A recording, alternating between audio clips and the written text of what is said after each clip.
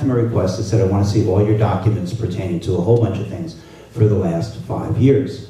And it took them some months to respond, but in fact, in January, I did get a response. I got a CD back, which had a compilation of any number of documents from the Franklin Regional Council of Governments, and I thought you would be interested to know what they said.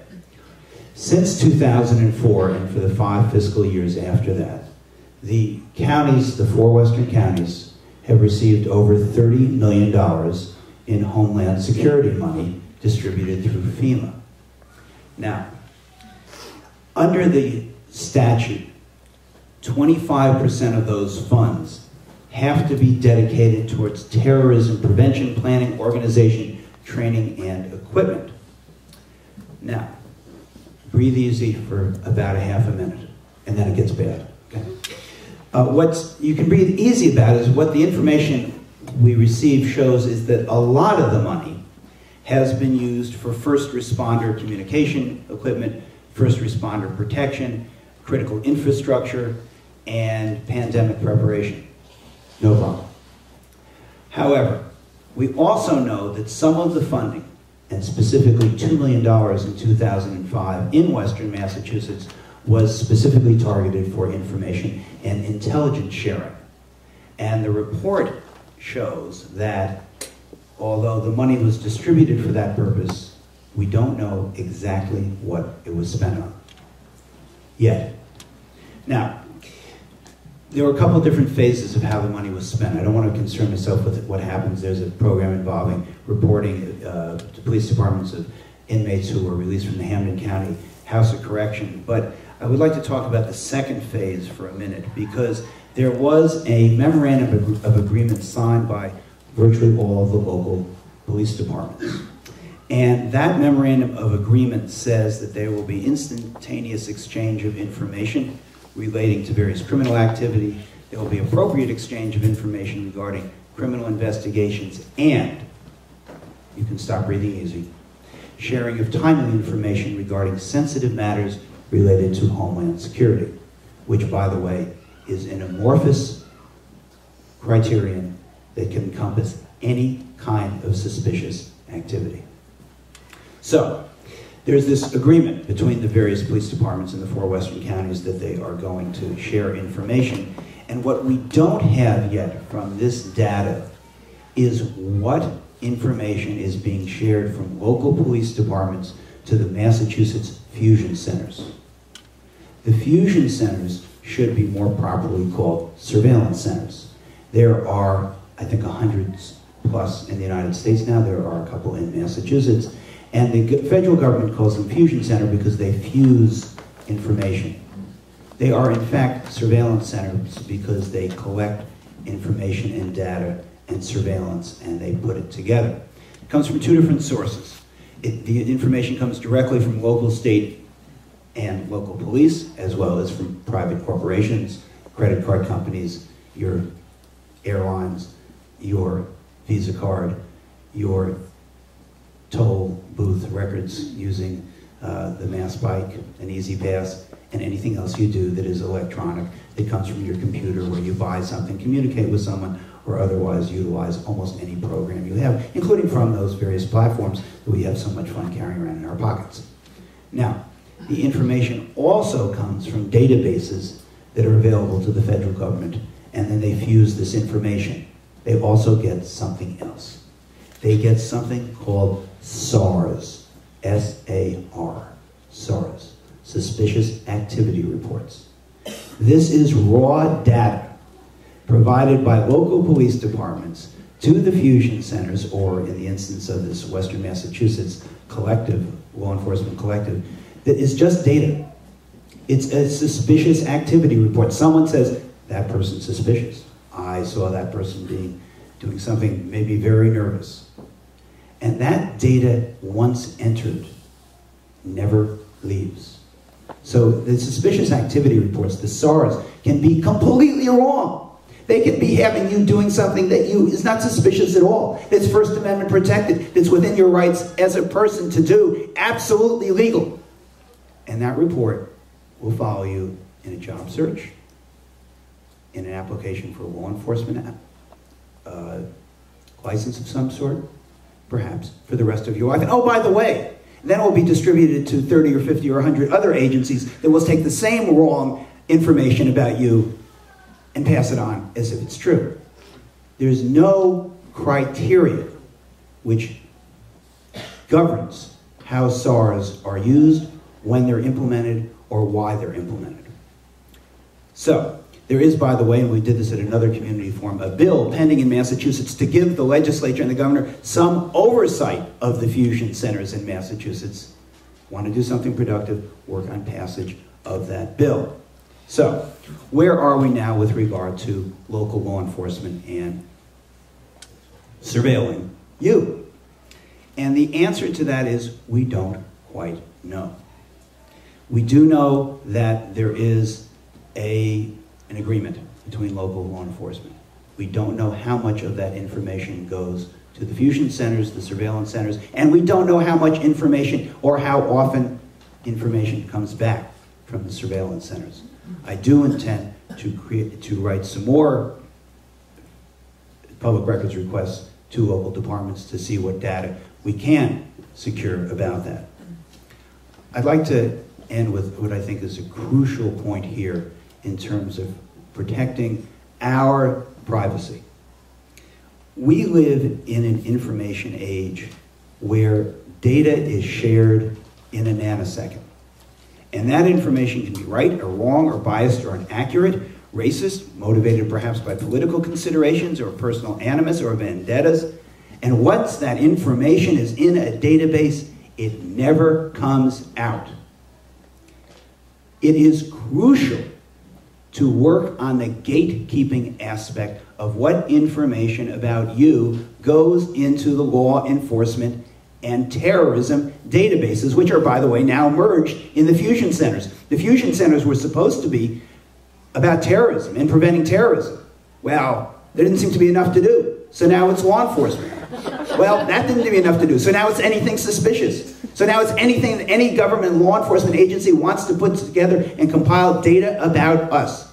The initial gatekeeping function is crucial because the garbage that goes in the beginning will stay with you for a lifetime.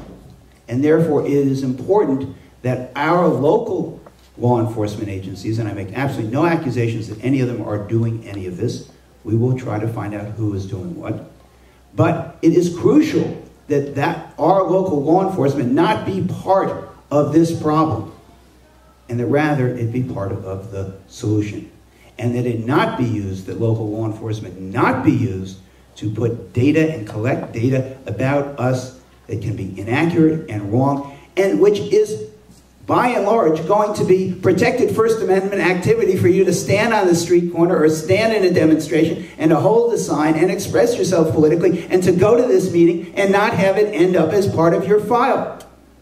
Mine's hopeless. It doesn't matter. Forget me. But your file should please.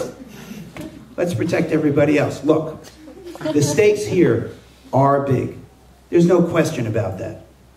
It's not just that your privacy will be lost or can be lost today, because the privacy, if we lose it on a local level, and we lose it across the state on a local level, there is a privacy right that we will never regain because the technology never gives it back. Thank you.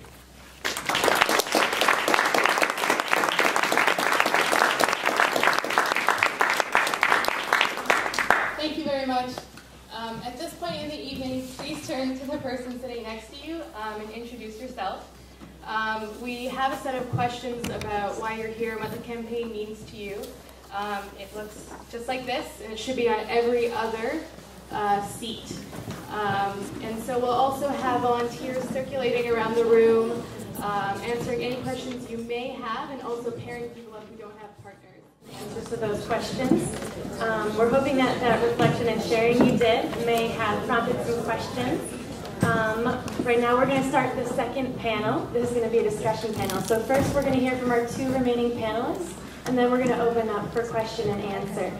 Also, Jeff Napolitano from the American Friends Service Committee is going to be joining the panel to answer questions and to answer any questions you may have about the campaign and local legislation around the campaign.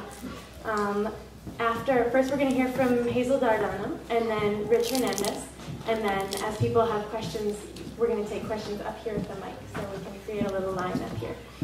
Great, so I'm going to turn it over to Hazel. Thank you. Hi, how are you? I'm glad to be here, and I hope you will be able to understand my English. I think that I have very strong accent now. Well, I've been working for helping immigrants. I am an immigrant, you know. I come to this country with a student visa, but I was able to fix my paper when the law from 1982 that they say everybody that come before 1982, they can fix paper, and that's the way that I did. And the funny thing was, in that moment, you know, I always keep my student visa, but it was very easy to come to this country to get the Social Security. I remember that I went to the building, the City Hall building with my passport from El Salvador, fill out a paper, and they say to me, you're going to receive your Social Security in 2 weeks. And that won't happen by mail. I went to the police station with my license from El Salvador. I just get there, through the test through the computer, same question, and they give me my license from here. That was the easy way to, everything was. Then I went to the school to learn English. Then a few months later, I started to work in a restaurant, you know, to make some money, to help my parents, because the situation in El Salvador was when we started the Civil War for 13 years. And then I was working, you know, but I still went to the school because I went to the New England School for Acupuncture to learn acupuncture. And I was legal by that time, you know, and I was keep my student visa. But I was working and paying taxes every year. What happened when the law come that they said everybody that come before 1982 will be right to fix it up his paper. Then I went there, and then because the church put people to fill out paper without pay, you know, free. Then I go and talk with the guy, and the guy say to me, I don't think so you can fix the paper because you don't qualify for this law. I say, how come? Well, because you are not illegal, you have a student visa. And I say, how come I've been working in this country, paying taxes every year, and now you tell me that I cannot fix a paper? I say, wait a minute, you have been working in this country? Yes, I have a Social Security that I receive when I come. And I say, oh, you was not allowed to work. That put me in the legal situation, and that's the way that I fix my paper. That's how stupid is the law, you know. Now if you are illegal, this is a punish. Now you have, you know what I find out 2 or 3 days ago? I have a friend of mine, because every time that I find out that something that they can do, I tell them to do that in the way to fix paper. And I went from ADP that they bring a lawyer, and I went to all the information that this lawyer is giving to us, you know, about how people can fix paper. And then, you know, because when I was working in Catholic Charities, we have an office that works for immigration, for immigrants. And then, you know, they say to them, every time that somebody gets married, you know, before you get married with American citizen and you can fix your paper without problem. Now, if you don't have the I-94, you have to come back to your country. And they tell you, you can be there 1 year, 2 years, 5 years, 10 years, waiting for the resident come to you and come back for your husband or for your wife and your kid. It means like if you're an American citizen and married with a woman that is illegal here, and if she has the I-94, come with the tourist visa and stay in this country and is illegal now, with this I-94, she can fix the paper without move from this country. But if you come illegal and doesn't have the I-94, you have to come back. And you have to pay a lot of money, you know, to the lawyers over here to bring the wife back or the husband back. Because that case happening in our church in Amherst. The lawyer told the lady, you know, it's better you go. The father, before Kennedy died, Father Brennan went to Boston to talk with him to try to help to bring this woman back, because she back to El Salvador with 3 kids. They had to pay all this ticket in the plane to go back. Finally, 2 years later, the woman was able to come back. The guy had to pay back all the 4 tickets in the plane to come back. It's a lot of money that these immigrant people have to pay to fix paper now. You know, when I fix my paper, I think that I pay $300.